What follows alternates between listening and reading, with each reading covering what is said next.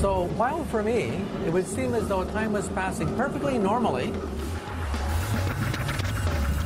for me, sitting on the pavement, assuming I could somehow peer inside the tram, time would assume a totally different quality.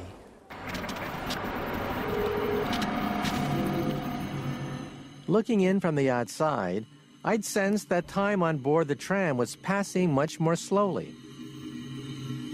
That's because, according to Einstein, the faster an object moves, the slower its time will run to someone observing from the sidelines. In other words, time can vary. It's all a matter of speed. And that explains the mystery of how our muons reach the Earth.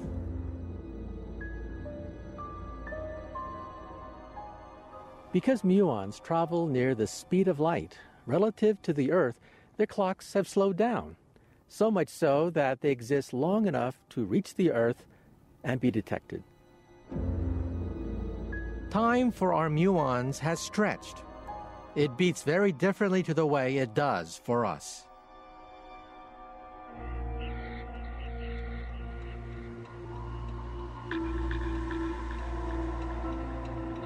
For hundreds of years, time had been seen as fixed and immutable.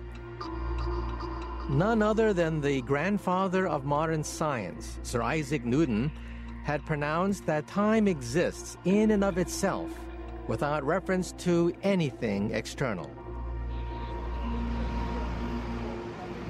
But we now know that time isn't set at a fixed rate. Time is not absolute. Now, the effects of special relativity are so small that they have no impact on our daily lives. But the fact that they are there at all has changed everything. Because if time is relative, if time is flexible, then our belief in the immutability of time is wrong. And if we can be wrong about something as basic and as fundamental as this, then in what other ways might we be mistaken?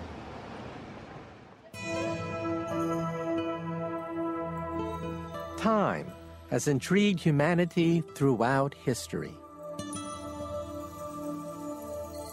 More than 1,500 years ago, a former heretic turned Christian bishop wrote a treatise on time that's as provocative today as when it was first written. What we have here is the first English translation of Augustine's Confessions. Augustine was a 4th century philosopher and theologian, and the Confessions is his autobiography. But besides relating incidents in his life, it also contains some fascinating reflections on the nature of time. And he starts with a very commonplace reflection, that time consists of time past, time present, and time future. But, says Augustine, the future does not yet exist, the past no longer exists, and the present takes up no time at all. So how then can time exist? Over 1,500 years later, the mysteries of time continue to preoccupy philosophers. But there's one thing most of them are in agreement about. Time is very paradoxical. It involves notions of eternity, of infinity, of beginnings and endings. All these are extremely difficult notions to grasp. But that doesn't mean to say that we have to banish temporal order. It seems to me that we can still make sense of time as being an ordered dimension of events. Even philosophers accept that time is predictable and ordered, that things can only be in one place at one time.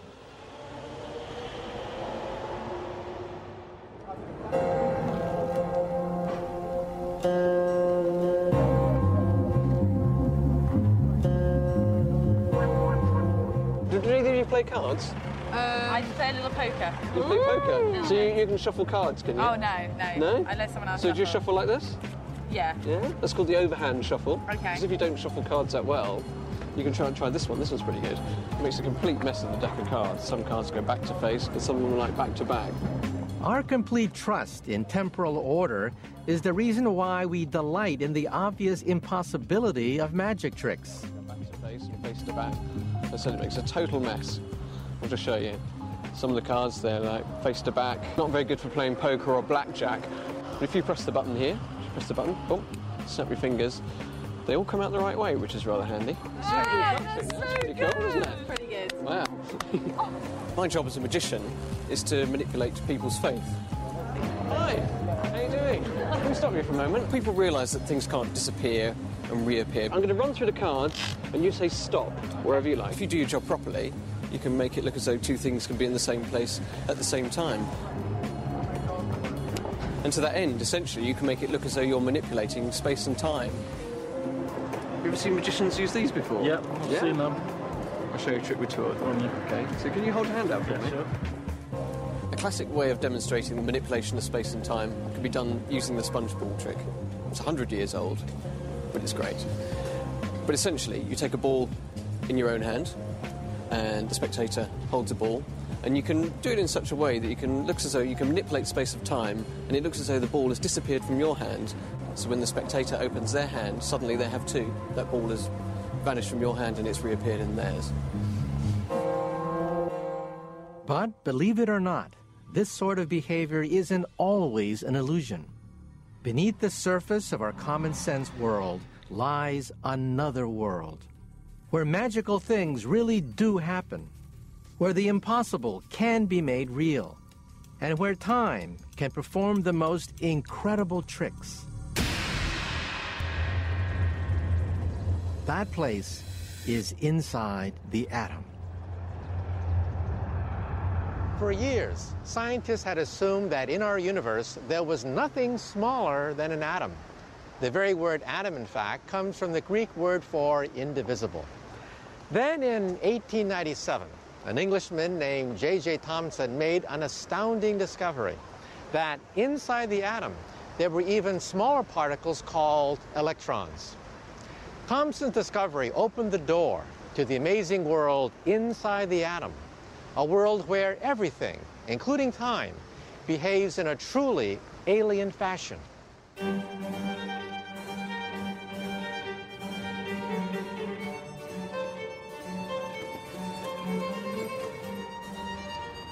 Physicist Ian Walmsley has been studying this microscopic world for almost 30 years.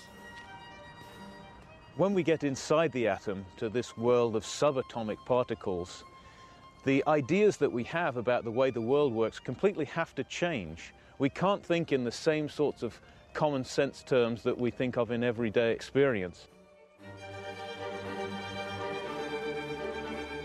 In fact, this subatomic universe is so strange that time becomes chaotic. A startling discovery that emerged from the study of light.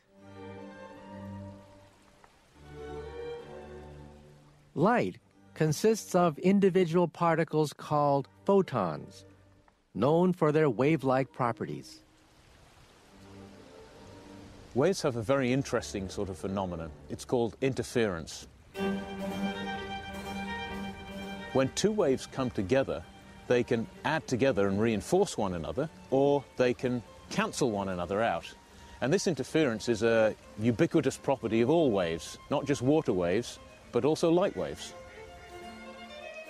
But in the early 1900s, scientists noticed something very odd about these light waves, something that proves that time isn't always ordered.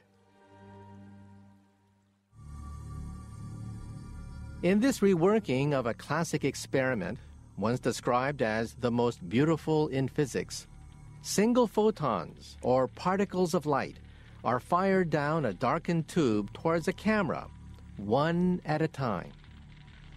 So we have here a very simple apparatus. It consists of a light bulb at this end and a camera at the other end that can register the light. And in between, the light encounters a pair of slits etched onto this piece of glass, through which the photons can pass on their way from the source to the camera.